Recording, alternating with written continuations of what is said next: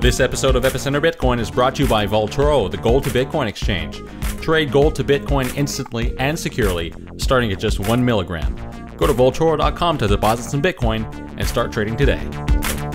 And by Ledger, makers of the Ledger Unplugged NFC hardware wallet. Have peace of mind in knowing your private keys are protected by industry-standard physical security. Go to ledgerwallet.com to learn more and use the offer code EPICENTER to get 10% off your first order.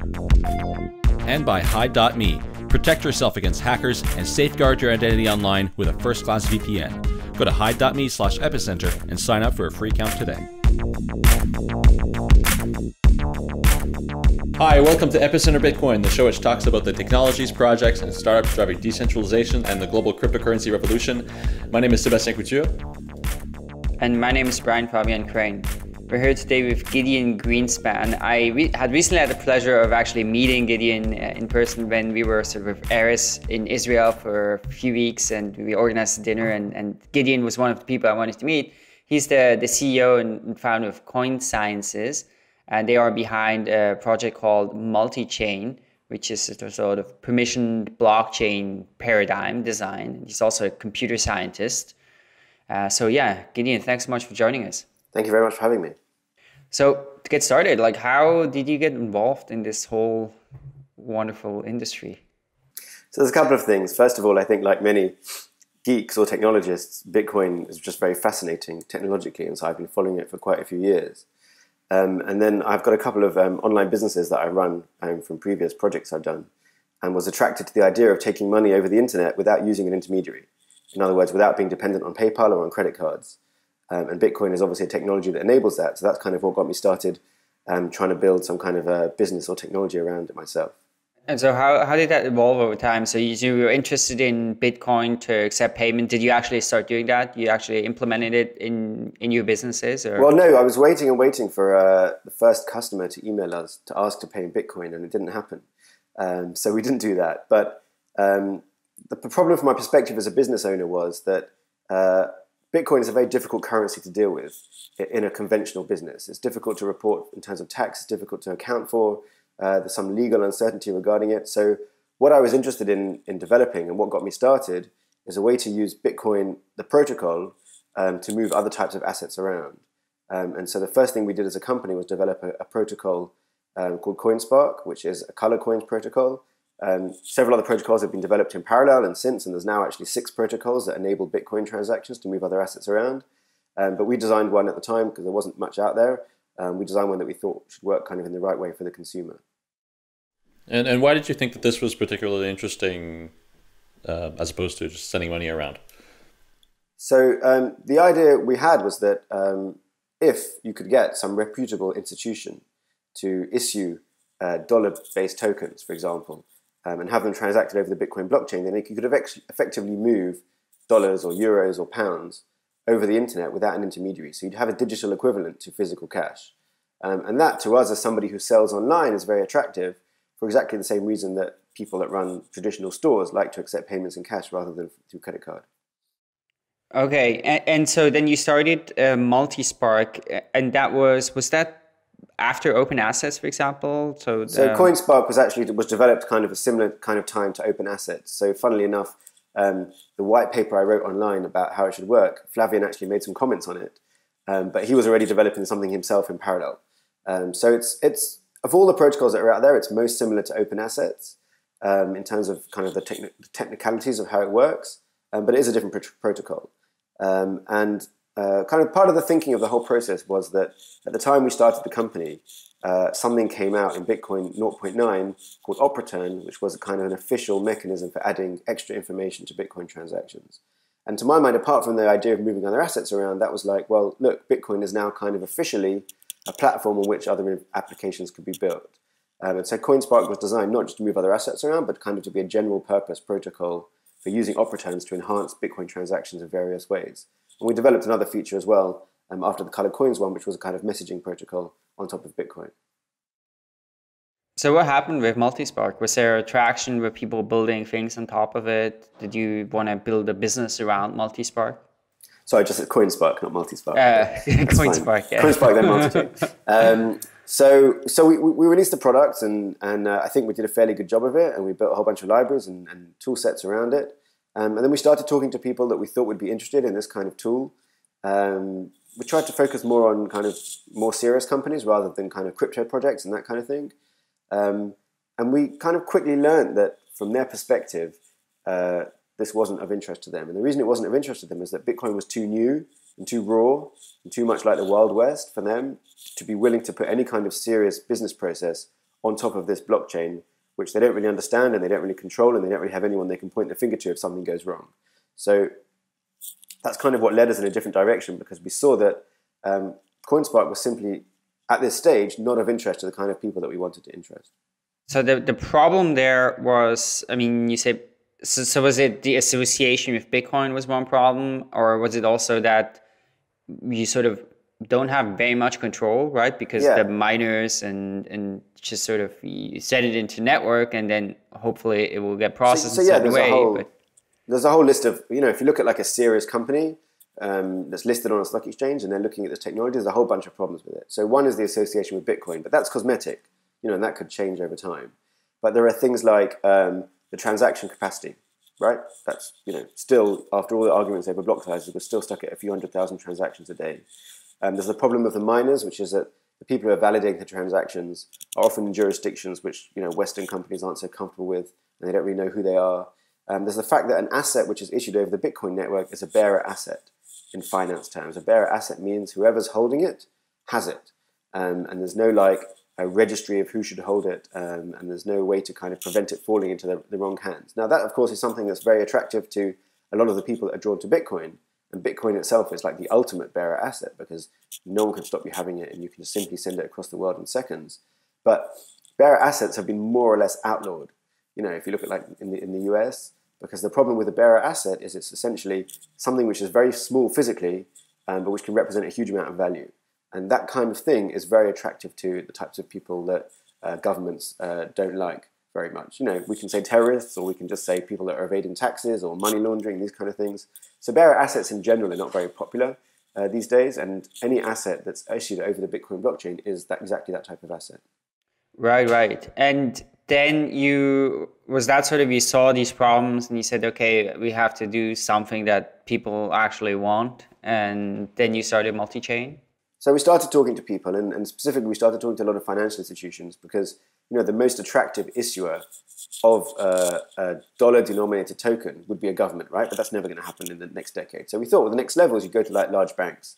And so we started talking to large banks about this kind of technology. And we realized that they were very interested in the technology, but not in the kind of aspect of it which relates to public blockchains and to anonymous mining and that kind of thing.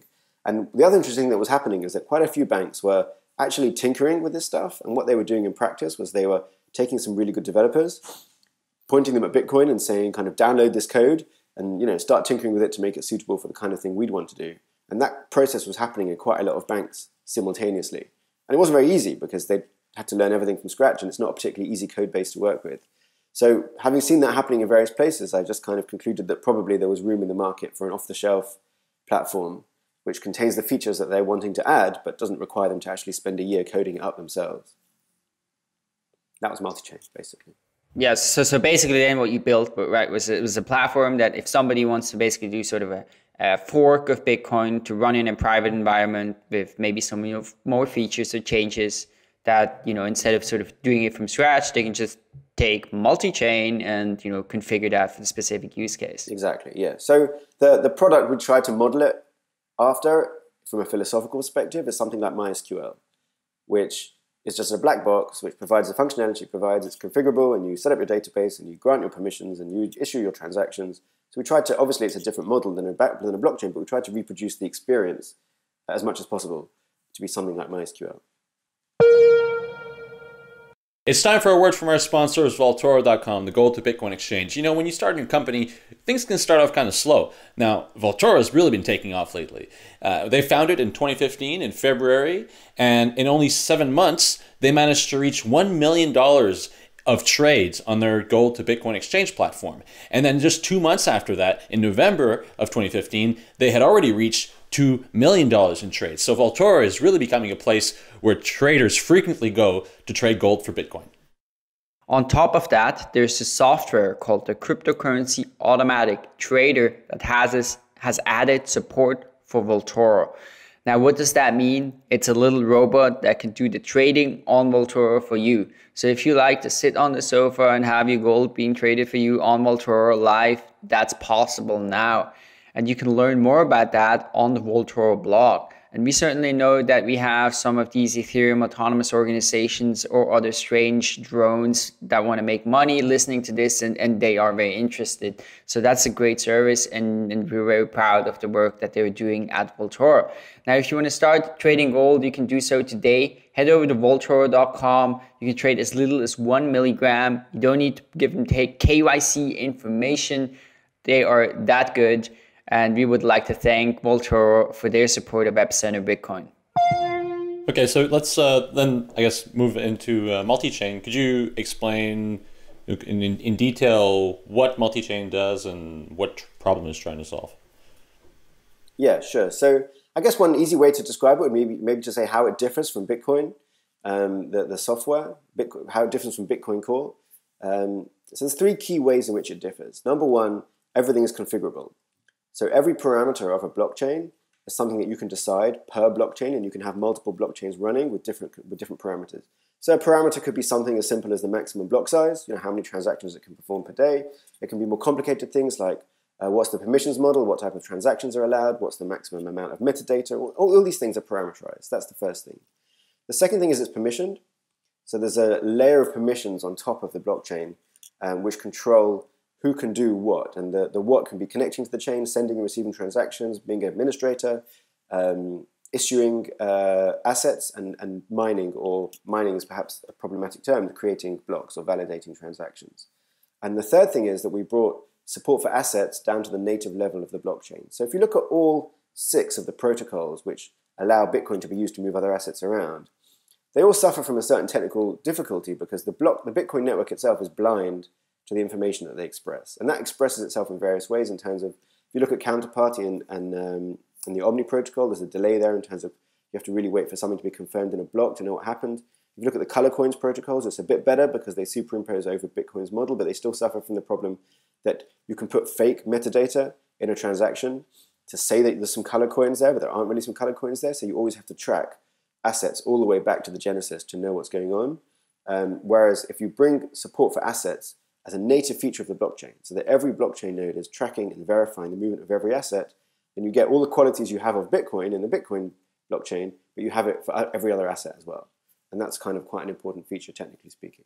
So if we talk, because with Bitcoin, right, there's one native asset. With Ethereum, there's one native asset. So with chains like that, or then you can add assets in terms, for example, of smart contract chains through contracts, for example. Yeah.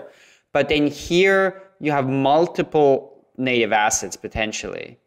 Is that correct? Well, it depends how you define native asset. So if you define native asset to be something which every node in the blockchain monitors and tracks, then anything issued over Ethereum is also a native asset. If you define native asset to be something which is intrinsic to the blockchain and is some kind of token which the miners earn and which transaction senders have to use, then by default, MultiChain has no native asset at all. You can have one if you want, but by default, there's no native asset. Everything's just 0 in terms of the native asset, and the entire purpose of the blockchain is moving issued assets around from one person to another. So if you compare that with Ethereum, then you could almost say that when you talk about MultiChain having native assets, that you have this like asset factory where you can say like, okay, create these assets, and then like they're created and they function in a similar way to, like, let's say contract on Ethereum or like Bitcoin on the Bitcoin network, except for the mining and transaction fees. Yeah, exactly. So technically Ethereum is very, very different, but maybe it's easier to compare it to how it works in Bitcoin. So Bitcoin assets sit inside transaction outputs, right? Sorry, I should say Bitcoin, the currency, sits inside a transaction output. And every transaction spends some previous outputs and then sends them to some new outputs. So that model whereby Bitcoin flows across a transaction from input to output is exactly what we do with assets issued over MultiChain. So any MultiChain asset sits inside a transaction output of a transaction and is actually encoded there inside the transaction output itself alongside the native currency, which is generally 0. And then it can be spent by other transactions which move it around elsewhere.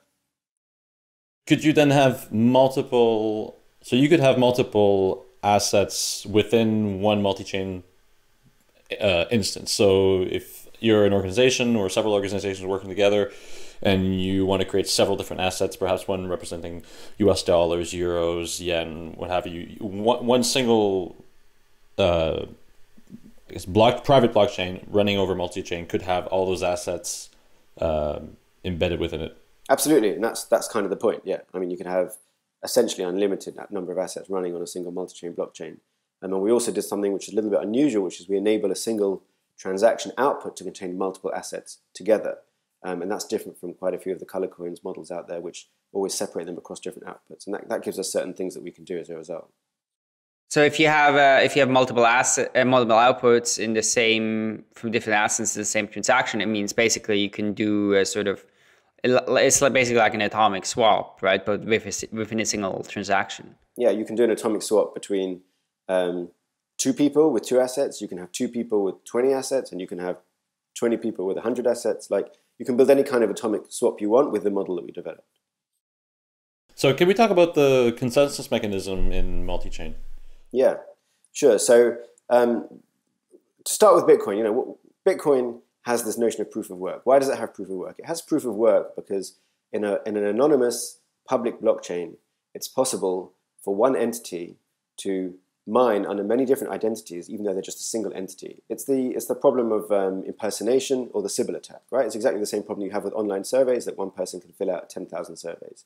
So Bitcoin needs a way to prevent a small group of entities from taking control of the chain by pretending to be a large group of entities. And so proof of work is a way to do that, because they basically say to a small group of entities, if you want to pretend to be a large group of entities, you can try, but you have to work extremely hard to do that, and it's going to cost you a lot of electricity and a lot of money.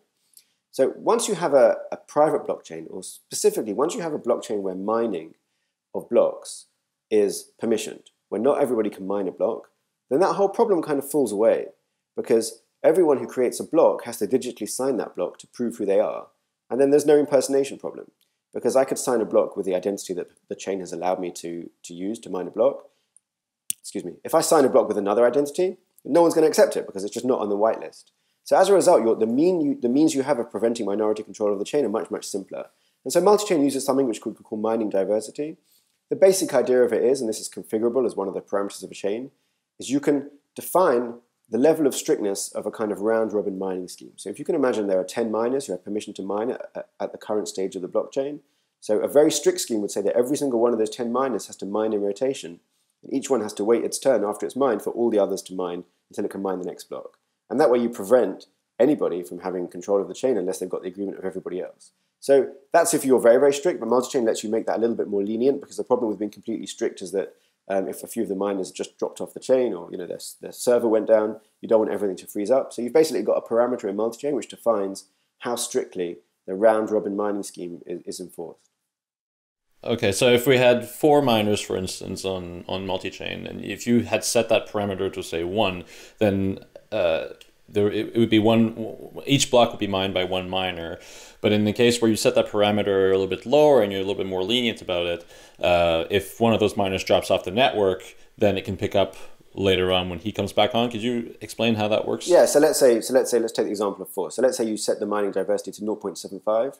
That means that 3 of the miners are sufficient to mine a chain. So if one drops off, the other 3 can keep mining the chain indefinitely, and everything keeps working. If you set it to 0, then there's no constraint at all, and any miner can mine any block whenever they want. So it's about balancing the risk of technical malfunction of some of the miners, that they can't proceed. On the other hand, you need to balance the risk of, well, if you set that diversity too low, then it is suddenly possible for a small group of those miners to get together and to take control of the chain, or to mine a fork in secret and then to transmit it later on. So you need to balance those 2 risks. Okay, so in this example, if you had set to 0.75 and 2 of those miners were to drop off, then what happens? That seems like a security vulnerability, right? Where an attacker who gains access to the network could knock those 2 off with a DDoS attack or something like that. Yeah, so if you had it set to say 0.75 and 2 of the miners dropped off, then what would happen is that the chain would freeze up. So transactions will continue to be transmitted over the network, but the mining would no longer be able to proceed, essentially. So there would be no more blocks until one of the people that dropped off rejoined the chain. So do you still have, hashes and the difficulty like in Bitcoin? Yeah, so we have, first of all, you have block hashes, because that's just the way to identify a block. No, but I mean that like miners are hashing to try to get like, a certain number of leading zeros. So nominally we do, because because the ability to have mining being open or closed is another parameter of a chain. So you can have a public blockchain running off MultiChain if you want. So we haven't removed all the code for proof of work. But if you're using private mining based on a whitelist, then essentially the difficulty is set extremely low. So it takes like a fraction of a second on a regular CPU to mine a block. So it's there nominally, but it doesn't really serve any purpose, and it's certainly not the basis of security in a permissioned blockchain. And so what if I now started mining lots of blocks, even though I don't have to write, then what happens? The rest of the network will just not accept them? Or yeah. If you mine a block, then they accept your first block, then you mine the next one. They'd say, no, that's not acceptable to us because you have to wait your turn, because the mining diversity basically sets a minimum spacing between two blocks mined by the same miner. So the network wouldn't accept your next block. Do you also have things that, like, let's say I'm going to go back one block and start mining from there, or like attacks? Or what does the security model here look like? Yeah, so you can have a fork in MultiChain, like you can have a fork in Bitcoin. It's a possibility. As in Bitcoin, it resolves itself by basically the longer chain being the one that's considered authoritative by the nodes. So it works in a very similar way. All the nodes in the network are aware of the fork. They've got their current version that they believe is the one that they're currently working on, but they're aware of the fork as well. And then if the fork kind of gets longer than the current version, then they switch to the fork. So it's a very, very similar model to Bitcoin. The way to look at it is really that the security model is actually exactly the same as Bitcoin. You just have a different mechanism of preventing minority control, which you can only do because you have identified permission miners. So I'm curious. To me, it seems like, okay, maybe it works, right? But it's sort of like it feels like a hack, right? So have you also looked at like proof of stake systems like Tendermint? Because it seems to me like, let's say if you have these 4 entities that you want to control the chain, well, why don't you just have all of them vote on every chain, 3 say yes, the block is approved, right? Yeah. So there's a few things I can say about that. First of all, proof of stake. The problem in a blockchain with no native currency is stake in what, right? If there's no native token of that chain, then who's got a stake in what? It doesn't particularly make sense. Now, it would be a possibility for a future version where you just create a token whose only purpose would be to give people a stake in that token for mining. You've got to look at block confirmations a little bit. If I may jump in here. So, I mean, you say proof of stake in what, and that's correct, right? Like, okay, you could... I mean, of course, there's security deposits and stuff, but yeah, you're right. If there's no native token, then that can be a challenge. But also, because with proof of work, you say you don't have this stake in something, hence we make it expensive. But here it's not expensive, right? So yeah, it's expensive. The thing you give up when you mine a block is the ability to mine another block soon. That's essentially what you give up when you mine blocks. That's a kind of expense, but it's obviously not a financial expense. But I wanted to say that you should look at if you look at the Bitcoin blockchain, there's 2 things that happen across the network. Transactions get transmitted and propagate within a few seconds, and then blocks get transmitted and propagate, also within a few seconds, but they only happen once every 10 minutes. So in Bitcoin, confirmations in a block are extremely important. When you look at a private blockchain, the block confirmations are kind of less crucial. You need them for housekeeping. You need them to make sure that every transaction was seen by every node, and you need them to make sure that there's no conflicting transactions. But actually, because you know who your participants are, an unconfirmed transaction is really quite believable. And the role of mining is kind of much less than it is, or the role of generating blocks is much less than it is in a public chain. You kind of need it there to make sure that things don't go wrong. But for all intents and purposes, you can trust unconfirmed transactions in a private blockchain, because if someone's double spending, then you're going to know exactly who they are, and you can essentially take them to court because you know who they are and you've got some kind of contract with them. Let's take a quick break so I can take you to Paris. I stopped into the Ledger offices and met with Eric Larchevêque, Ledger's CEO, and he filled me in on the upcoming Ledger Blue. In early 2016, we are going to release the Ledger Blue. This is a personal privacy device which runs on a secure element, has a touch screen, NFC, Bluetooth and USB connectivity, and it will be a full-fledged hardware wallet with a second factor validation of the transaction directly on the screen. It will be fully open source. You will be able to add your own apps, and it will also be compatible with FIDO second factor authentication. Passwords are going to disappear, and it will be replaced by this kind of cryptographically secure authentication. The Ledger Blue will be certified by FIDO and will give you the possibility to log in on any website very easily just by signing a cryptographically secure challenge. Ledger is making hardware wallets easy and convenient without compromising on security. If you want to get a secure setup for storing your Bitcoins, go to ledgerwallet.com and use the code EPICENTER to get 10% off your order. We'd like to thank Ledger for their support of Epicenter Bitcoin. So is there a possibility where a private blockchain could be used by actors that don't necessarily know their true identity or are pseudonymous? Can you imagine use cases for that or scenarios where that would be possible? So certainly you could use a private blockchain in a situation where the miners are known, but the end users are not known. For example, you can configure MultiChain to allow anybody to connect to the network and anyone to send and receive transactions, but for it still to be permissioned in terms of mining, in terms of administration and issuing assets. So that could be a model whereby you have like a group of banks who are collectively managing this kind of distributed ledger, but they're allowing anybody to connect to that ledger from a mobile device, and the mobile devices are just generating their own keys and don't need to be permissioned. So that is certainly a possible use case for a private blockchain or a semi-private blockchain. I don't see a use case whereby you have this kind of private blockchain or permissioned ledger where you allow anybody to do the mining. There seems to be no interest in that, because the whole reason to go to a private blockchain is so that you kind of know who's validating your transactions and so that you can trust them. I mean, the only way this could work is if you had some system to say, to switch out the people who are allowed to do the mining, right? So you have that in MultiChain now. I mean, you have the administrator, or collectively the administrators can add miners and can remove miners. It's not hard-coded when the chain starts. It's a permission that can change over time.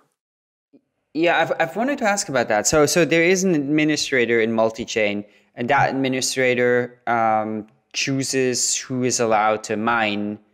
Does that administrator like retain special privileges over the whole time of the chain, or is it just a sort of a setup procedure and then? So you've got a couple of choices. So first of all, being an administrator is itself a permissioned role in MultiChain, and once you have multiple administrators, certain types of changes that are high risk, like allowing people to do mining, are subject to consensus between those administrators. So that's another parameter of the chain you can set. You can say we only allow a new miner to be added if 90% of the administrators all agree on that miner being added. So administration is not necessarily centralized. It can be distributed between a number of entities. So there is also a notion of a setup phase in a multi-chain blockchain. So one of the parameters of a chain is you say how many blocks constitute the initial setup phase of the chain. And during that setup phase, a lot of the things that are usually strict are kind of not applied strictly. So for example, in the setup phase, there's no issue of mining diversity. And in the setup phase, administrators can do things on their own that they can't usually do once the chain is running. So you do have the notion of a setup phase, which is kind of baked into the parameters that start a blockchain off. And then after that point, things kind of run for the long term. So could you explain sort of what types of permissions an administrator can give? For example, we were talking earlier about auditor nodes. Like, could you have nodes that are able to make transactions? So, for example, like you had multiple partners or banks or something like that working together on the same blockchain, and then you may want to have external auditors come in and have read-only access. Yeah, so you've got that. So you basically got 6 types of actions which are permissioned. Connecting to a chain, sending transactions, which basically means signing inputs, receiving, which means appearing in outputs, issuing assets, mining, and being an administrator. So there's 6 types of things that are permissioned. So if you want to have a read-only access, you essentially give connect permission to a particular address, but no other permissions to that address, and then it can see everything that's going on, and it can kind of download transactions and download blocks from the chain, but isn't able to generate transactions. And aside from this scenario that I just described of external auditors, can you think of other use cases where that would be valuable? That's the one I keep hearing about, or auditors, or the people use the word regulators as well. So governments could basically have a real-time view of what was going on in a particular trading environment, as opposed to the situation today where in many cases they have to kind of request reports from each of the individual actors and then wait for the report to come back and then kind of compare and contrast and reconcile all that separate information. And would there be any way for, because I'm thinking here, if regulators would like more transparency, and this is what blockchains enable, but would there be a way for sort of the core of the multi-chain, so like the miners or the people allowed to make transactions to spoof or to falsify the information that makes it out to the read-only nodes? Is that possible? Or if the read-only node was only connected to one other node in the chain, then obviously that node can give it any kind of nonsense it wants. But assuming the read-only node is connected to many points in the chain, then again it's like it's kind of a very similar question to the one that you would ask about Bitcoin. Is it possible for a wallet to be given a false view of what's going on in the Bitcoin blockchain? And the answer is yes, but only if it's connected to points which are maliciously colluding together to give it that false impression. So one of the challenges here too, I mean, so privacy of course is sort of an advantage in some ways, right? Because you can say, okay, just like these 5 entities administer the chain together because we don't want others to see like what's happening on this chain.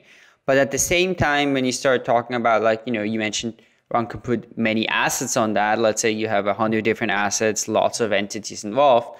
Like you may still, like right now, transactions between different entities may be happening in private. Here, like everything is visible. Like how do you think about privacy in this context? Yeah, so absolutely. I think that, and there's a lot of people are sticking their head in the sand and ignoring this question when you're talking about applying blockchains in the finance sector. I think it's absolutely the key question, and it's the elephant in the room, which is that if you look at the role of central entities in the finance world, yeah, it's true that one of their roles is to manage this authoritative synchronized database of transactions. And that job that they perform can be replaced by a blockchain. But another one of their roles is to act as a Chinese wall between the participants in a marketplace so that bilateral transactions that take place between 2 entities aren't visible to any of the other entities who are kind of connected to that same network. And blockchains, by default, at least, completely smash that model apart, right? They make everything visible to everybody. Not necessarily all the offers going around, but certainly all of the actual settlement transactions which move assets around are visible to everybody. Now, there's a whole bunch of possible approaches, strategies for dealing with that. Some of them have already been implemented, like the confidential transactions work by Blockstream, which is very interesting, which hides quantities, but doesn't hide addresses. There's kind of a long-term research project actually going on here with a group based in Israel on zero-knowledge proofs, which is can we actually take the entire process of verifying a transaction and put that under the umbrella of a zero-knowledge system, which essentially means that somebody can prove that they verified a transaction without revealing anything about the content of that transaction, and that proof can be examined by other people without knowing the actual content of that transaction. So that's kind of an ongoing research project. And then you've got possibilities of like certain people seeing everything and then other people seeing only some things, or maybe the miners see everything and then they only reveal certain things to other people, but they use a kind of hash to prove that's the same. So a question on that. So let's say you do achieve the situation that you can verify that things have been done properly, but you can't actually know anything about the content of what's going on. I mean, I can see that being useful in some cases, right? Like let's say if you want to do if you want to do something like Bitcoin, this is perhaps not a bad idea, right? Because you want to have anonymity actually for like electronic cash. But I think it isn't one problem here too that you actually sort of destroy one of the big benefits of blockchains, which is auditability and the ability for people to write applications on top of it, do analytics, like all kinds of things that all of a sudden fall away. It's a complete trade-off, right? I like to compare it to the uncertainty principle in quantum mechanics, that like you can know the position of something or you can know the speed of it, but you can't know it at the same time. And it's kind of the same. You can either have a transparent blockchain or you can have loads of things hidden, but you're not going to get the benefits of one and the benefits of the other at the same time. So I guess a lot of what the industry is trying to figure out right now is where is the right balance between these two things? And that very much depends on the use case. Like there are some use cases like trade finance where probably there's not that much need to keep things confidential because it's not like a very competitive environment between parties. Then you've got other things like, high frequency trading of currencies where basically the banks are all trying to one up each other and make profits off each other. And in those cases, obviously, they're going to want to hide as much as possible from each other. So it depends on the use case. And I think I think absolutely you're right that this is something that needs to be resolved, and it's something that not enough people are kind of talking about right now. Let's take a short break and talk about Hide.me. Hide.me is a VPN provider. And if you don't know yet why you should need a VPN provider, let us help you. I'm sure you were like me, and when all the crazy revelations came out during the Snowden time of all the spying that is being done by the NSA and other government agencies, you were shocked and you said, not with me, not with my own rights. Now, the way government agencies can spy on you, there's many of them, but the most easiest way is by simply going to your ISP and getting all your traffic, capturing all your traffic. And a VPN can protect you from that. It can give you a secure tunnel from your computer to any of the exit nodes all over the world, so that all your traffic goes to this secure pipe that's encrypted and cannot be intruded on. And with Hide.me, you can choose any of their 30 exit nodes all over the world, so you can enter the internet in a secure location. The best thing about Hide.me is that they have a free plan, which includes 2 gigabytes of unthrottled bandwidth per month. So you can go to hide.me/epicenter to create your free account, and when you use that URL, you'll automatically get 35% off if ever you decide to go premium. Now, the premium plans are really great. They include unlimited bandwidth, access to all of the 30 exit nodes that Hide.me provides, and you can install it on up to 5 devices at a time, so you can have this running on your phone, your tablet, your computer at work, your personal computer, and just be completely protected all the time. And of course, Hide.me accepts Bitcoin. So we'd like to thank Hide.me for their support of Epicenter Bitcoin. So another question that often comes up, and that gets a lot of people very heated, at least in certain communities, is the sort of question of, is this actually something new? Like, you know, when you start removing proof of work, when you start removing actually the ability for sort of anybody to participate in this process, you know, people often talk about censorship resistance, things like that. And now all of a sudden you have a known group that administers the network. And, you know, often said, like, isn't this just a private database? Like, what's the novelty here? How do you think about this issue? Yeah, so I've thought about this issue a lot, because I have to figure out if we're wasting our time or not. And it's certainly less new than a public blockchain like Bitcoin, but I believe it is still new. And if you look at the transaction model of a blockchain, the key thing which it enables, which is not enabled by today's database platforms, is the ability to have a database which is shared by multiple entities who don't trust each other, but who all write to that database without requiring a central party to manage that database. That's the key thing which it enables. And that's new. That's something that if you look at today's database platforms, they simply do not allow that. Maybe they will in future. It wouldn't surprise me at all if one of the things that happens as a result of blockchains is that, you know, the version of Oracle that comes out in 3 or 4 years' time has this functionality built in. But right now, they don't provide that ability to have a shared database between people who don't trust each other without requiring a central gatekeeper to authorize and to kind of check transactions. So adding this into existing databases, how would that work? Is that simply a matter of them turning on some features, or is it more a matter of them actually taking technology that's being developed in the blockchain space now and sort of building a new database paradigm based on that? Yeah, so that's an open question. Whether it's, would just be a matter of, you could just do it as a few bolt-on features in today's existing databases, or you might want to actually redesign what this database should look like as a result of this new functionality. It could go either way. I honestly don't know the answer to that question yet, because so much of it depends on where the key use cases are of this technology. And so, touching on those use cases, then what would then be the use cases for private blockchains and versus public blockchains? Would there continue to be a use for public blockchains such as Bitcoin?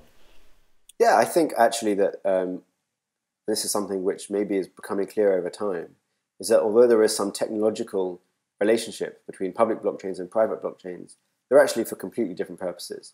I think public blockchains certainly have a use. Apart from Bitcoin itself, I think the ability to embed metadata in public blockchains has a huge number of applications, and the use of this op return feature is growing extremely fast if you actually look at the statistics on Bitcoin, which we do look at. And then private blockchains are essentially a database technology. They're a database technology which enable a bunch of node entities to create a database which works in a different way to how databases work today. And that class of database will solve a set of problems which cannot be solved today. Well, I think that one really valuable use case for Bitcoin as a public blockchain is simply the fact that it's there and it's accessible to everyone and that everybody can use it regardless of whether they're just an individual or an enterprise trying to develop some sort of a digital asset system. I think that is the primary value of Bitcoin that private blockchains don't offer, since you have to implement all this infrastructure in order to get things running.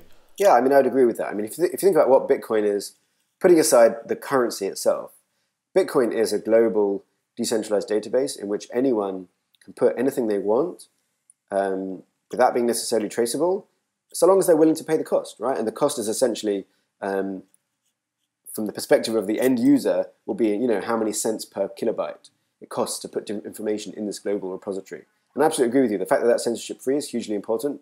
It's also going to make it probably much cheaper than it would be if it was centralized, because no one can really skim a tax off the top of that, and without being in competition with every other miner in the world.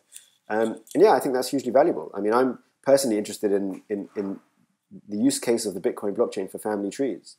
The idea that, you could stick your family tree in the Bitcoin blockchain and then a couple of hundred years' time, your great-great-great-grandchildren could pull it out.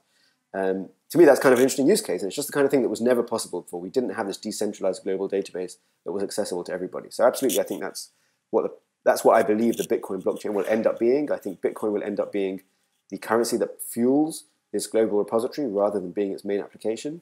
And its main application will be simply a permanent timestamp file system for anything that anybody wants to store and make globally available and globally replicated.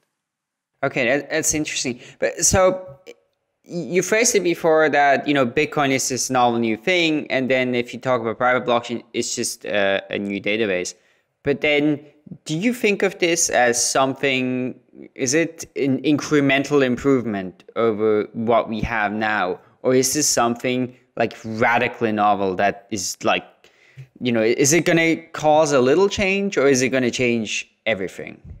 Well, someone wise, in fact, several wise people have told me recently that if you look at these type of technologies, they're almost always overestimated in terms of impact in the short term and underestimated in terms of impact in the long term. And I think maybe that applies here. It's going to take a long time for blockchain or the shared database technology to make a significant difference to the way in which things are structured in the economy. But if you look at the economy and how it's structured and how things work in many, many industries, there are many, many entities whose primary role is to maintain an authoritative record of something. The finance industry, the supply chain industry, the insurance, legal, etc., etc. And if that can be replaced by a different technology, then I think it's likely to make a large difference over time. I don't think it's going to transform the world, but I think you might end up seeing, similarly than you have with some of the other technologies that have come out, maybe 5 or 10% of the current workforce ultimately being displaced by this technology. And that's, quite a big thing. Right. I mean, personally, I think I totally agree it's going to take a long time, right? It's going to take a really long time for a lot of these technologies, both on the sort of public blockchain side and on the other blockchain side, to get somewhere. And I also think, maybe right now it's sort of like divided into these two camps. At least that's the way the narrative is sort of told. I don't think that's going to be like that. I don't think it's going to remain like that. I think there's going to be all kinds of different hybrids and like weird interactions, interoperability between them. And I think when we talk about the change, I mean, it also starts interesting when you think about sort of the nature of a company, because because one of the advantages if you do a company, right, then you can have control about all these things inside, and maybe you wouldn't want to trust someone else to do this essential part of your business because, well, you can't verify it. But all of a sudden, if you can put that business logic on a blockchain, well, maybe you don't need that company, or maybe you start having a complete just sort of segmentation, which we have already had in many areas to some extent, but that could just go to a completely different level. So I think I see so many, but it's going to take a long time. That's definitely true. And probably in the short, medium term, the effect is not going to be that big. I think we'll all be here in 20 years still trying to figure out the implications of blockchains. Yes.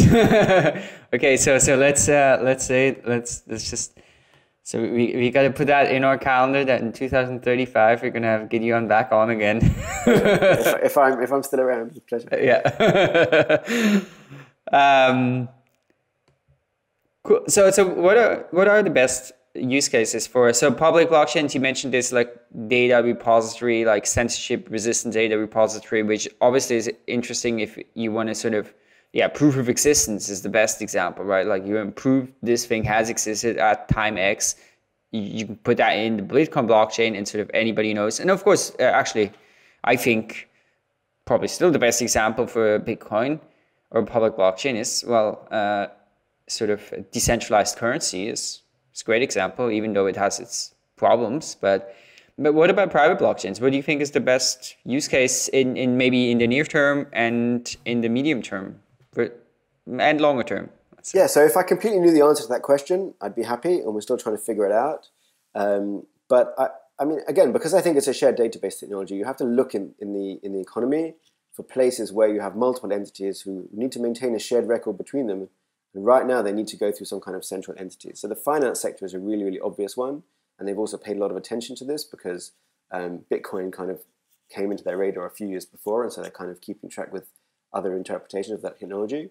I think the legal profession, there's many cases where what lawyers actually do is just record and timestamp something. And that can be done on a shared database in a way that would maybe reduce what lawyers do to more like actually using their ability to formulate, words and terminology and contractual terms rather than providing this kind of function for the economy of being a trusted kind of source of things. I think accountants as well might be different because, as you mentioned, there's the ability to have an auditor role who can see what's going on in this kind of shared database or blockchain, and then a lot of what accountants do could be replaced by software. So many different possibilities. But I think, people are still figuring it out as well. The other thing that comes up a lot is supply chains. If you look at how supply chains work right now, there's some really, really antiquated processes that take place.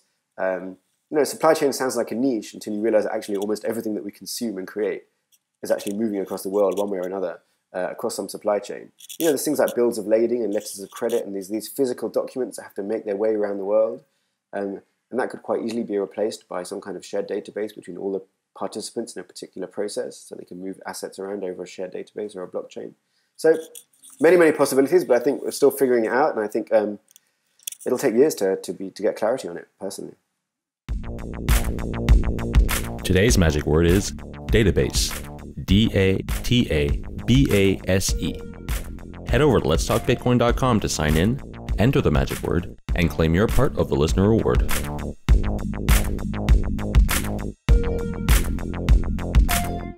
So you mentioned like the example of trade, international trade and things like that.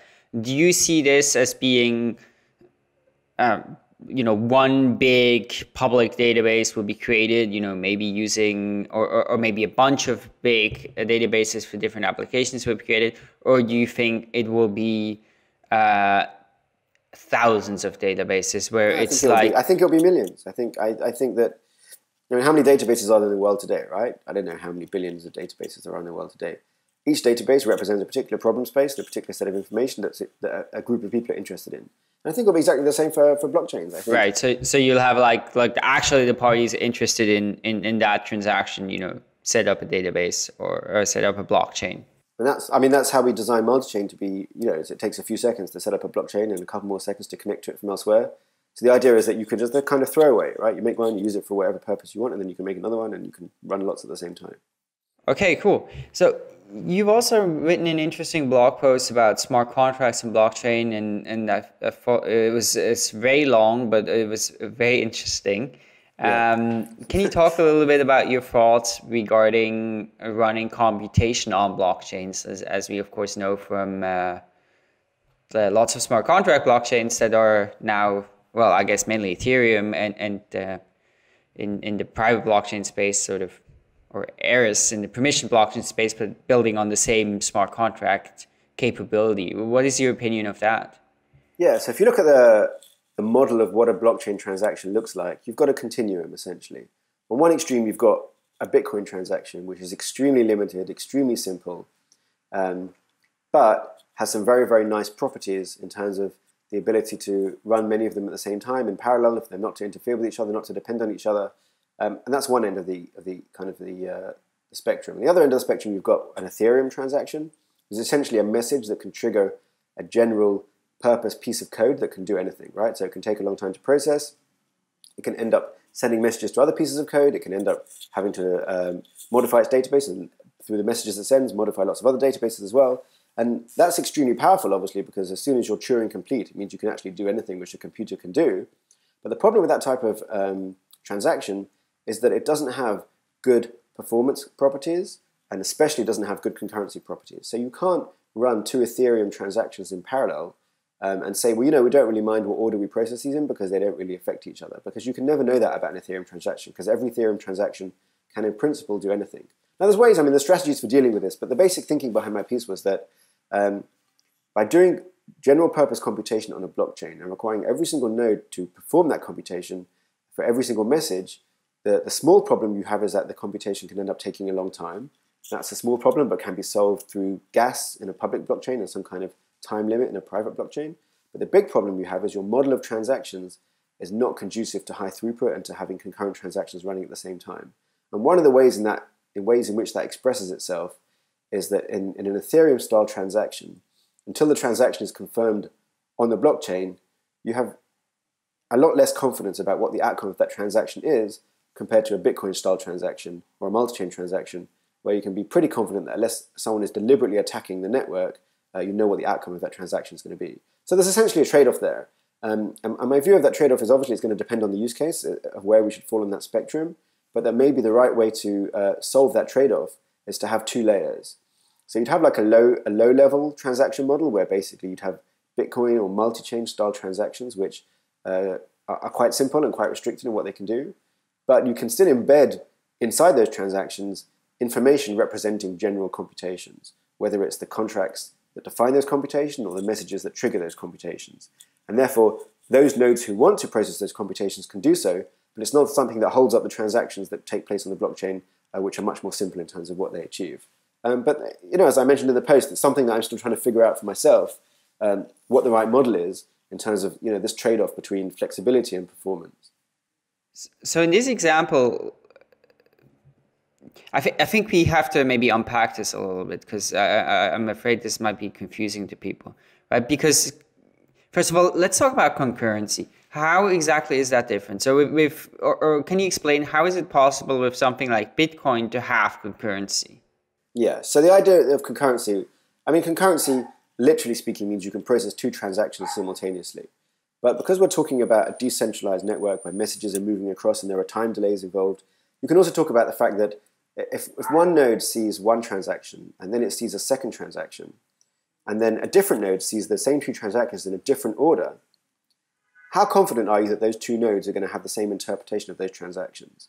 So in Ethereum, you don't have as much confidence as you have in Bitcoin, because every transaction can potentially affect every other transaction. In other words, one transaction might make a modification to some information somewhere in the blockchain's database that leads the second transaction to do something different than it would otherwise. Whereas in Bitcoin, because the transactions explicitly label which other transactions they're dependent on and which other transactions they can affect, you're able to, in most cases, process two transactions in a different order than in different nodes, and yet still know that you're confident those two nodes are going to reach the same outcome. So this would be relevant if you're talking about transactions being in different blocks, right? Or even within the same block. It's also relevant if you're talking about two transactions which are seen before they're in a block as well. Right, but so if it's in the same block, with Ethereum, so let's say you're sending two transactions that modify the same state, and then one Ethereum miner gets A first and then B, the other one B first and A. Are you saying that this would actually cause different results? Yeah, absolutely. Could? No question. Oh, this is interesting. The transactions have to be processed in the order that they appear in the block. If you look at the Ethereum white paper, it talks about Ethereum being a global state machine, right? So the idea is that it's a global state of the Ethereum network, and each transaction is a transition to a new state, a new global state. So yeah, the order of two transactions, even within the same block, can matter. Yeah, so I guess the remedy around this is, so I guess that means you have to deal with it sort of on an application level often. Or that you could deal with it on an application level, or you could say that we're willing to wait for a block to come in to process a transaction, to be confident about the outcome of that transaction. Then you can be more confident, although there's still the chance that you're on the wrong fork. So you might have to wait for a few locks to be really confident about the outcome of a transaction. Or yeah, you could solve it on the application level. But the point is that the blockchain itself, the blockchain engine itself, can't look at two transactions and say these are independent. Whereas in a Bitcoin-style blockchain, it can look at them and say these are independent. Right, and so then you say like, well, let's take that logic, let's put it in sort of like an op return, no? Like let's hang it into the transaction, and then, well, if you are interested in it, then you execute it. If you're not, then, well, it's just like data, ignore it. Exactly. But then how does that work? I mean, who's going to verify how those entities that are interested in that particular code verify that? I mean, presumably they could come to different agreements about what that means, no? No, they couldn't. I mean, if that's But they could lie about it. Oh, of course they could lie about it, of course. But the point is that the data inside the blockchain, which is, some nodes care about and some nodes don't care about, but the data representing those computations is fixed in the blockchain, right? No one's going to disagree about what's written into the blockchain. That's how blockchains work. So, and the rules of how to interpret that data are also properties of the blockchain, which everyone has agreed upon, the EVM, the Ethereum Virtual Machine. So there's no way that two honest nodes can get to a different answer when evaluating or executing the code in a blockchain if they're honest. That is true, but the big advantage is that it's sort of explicitly in the consensus thing that like, oh, the chain, it says like what result it came on. Here, I mean, maybe I could prove that, hey, I did it the right way, you didn't, but then, I mean, who is gonna, like, if we don't agree on that, like, what entity or who's the judge? So yeah, you're talking about a field in the Ethereum block header called a state root, which is essentially the field which represents the entire state of the chain as of the end of that block, and that includes the outcome of all the computations that are performed. So in a sense, what I'm proposing is get rid of the state root, right? So what you lose is this constant affirmation to all the participants in the chain that they've actually got the same outcome from their computation and that they can all trust each other. But I think it's a non-problem. I'll tell you why I think it's a non-problem, because if I make a contract in a PDF file, right, and I send that to you by email, I don't then phone you up and make sure that your PDF reader is giving you the same information on your screen as it's running on my screen. Like we know that we're running the same client and it's running the same thing. And if someone has a weird PDF reader on their computer which changes the amounts of money in a contract which they view, well, they can do that. But it's very, very easy for any court that ends up being called upon to prove that that's the malicious one because they just download it from the internet and they run the one they get from the internet. So you're right in theory that there could be a conflict between different nodes because you haven't got this constant affirmation, but they could just conflict anyway. I mean, one of them could just change the code of their Ethereum thing to pretend that they agree with the state root in the blockchain, but actually give you a different outcome when you query that node. So nodes can do anything when they're running on someone's computer, but I don't think it makes the chain any less secure not having. Well, but if I did something funny, so my node does something funny, well, that is not going to change the sort of global state of the chain, right? Like for me to actually do some fake data in there or some wrong outcome or something like that, well, I have to somehow, take over that process of updating it. Versus if I just locally run it, I can do whatever I want and nobody can really tell me, okay, this was wrong. I mean, you may be right that... because you could do the same against the chain. You could modify the code of your node so that it pretends to agree to the state root of the chain, but it's running a parallel process, which is writing something different into a separate copy of the database. Right. I mean, really, what you're sort of talking about then is like proof of existence, right? The state root is not. I mean, the state root is not proof of existence. No, but what you're talking about. So the chain would act to be a proof of existence of the content of the chain, of the content of the computations. Yeah. Right. Exactly. Right. Yeah. No, I can see that being. I guess in some instances that could be useful, right? If the computational complexity and cost is high, right, so that people can't actually execute it, and if people know each other, so that they have the recourse to go to a regular court and like with that evidence and say, hey, here's how it happened, so if basically you want to cut the cost of the computation. But I mean, that's all you have now, right? I mean, if all you have now is you still have to go to court. If you want to sue somebody based on what happened in the Ethereum blockchain, you still have to go to court. So, all you've got is you can waive the state root at the judge, instead of waving the content of the blockchain at the judge and telling the judge to go run it for himself. But in terms of the actual risk and security, it's exactly the same. So before we wrap up here, let's talk about this company that you founded, Coin Sciences. So among other things, it is developing MultiChain. Can you talk about some of the applications that you guys are building with MultiChain? Yeah, so we're not actually focused on building applications. And our main thing, we're helping certain people who are building stuff on top of MultiChain to do that. And we're doing a little bit of consulting work to help them do that. But we're very much focused on the tool itself. So the approach we take is that just like if you take like a regular database, the people that develop a regular database don't develop applications, generally speaking, for that database. They develop an engine which anyone can use to build their application on top. And that's kind of the attitude that we're taking with MultiChain. So we're building the engine. We're doing some stuff like right now we're building an explorer so that people can have an easy graphical user interface that gives them a view into what's happening on the chain. But generally speaking, our focus is on the core technology which will enable other people to build applications. Are there any of those applications that you can talk about? Yeah, I can talk about a few of them in a very general sense. So tracking the movement of physical objects across the world within a large organization. A shared scheme between multiple companies who want to share and track the things between each other. I kind of got to remain a bit vague because I've signed a whole bunch of NDAs with the people that we're working with. But you're talking about either within a large organization or between organizations, having a ledger which represents the movement of physical objects or of assets, which are financial in nature. And so what is the future here for MultiChain? Like you mentioned earlier that this was sort of an initial version and that in the future something a bit more robust would be developed. Tell us about that. Yeah, so there's two options, and to be honest, I haven't yet decided which one makes sense. One is to focus on MultiChain for a very long time and create like a premium, have an open source version and then have a premium version which has a whole bunch of high-end features relating to security and to logging and that kind of thing, which aren't of interest to the hobbyists but are of interest to large companies.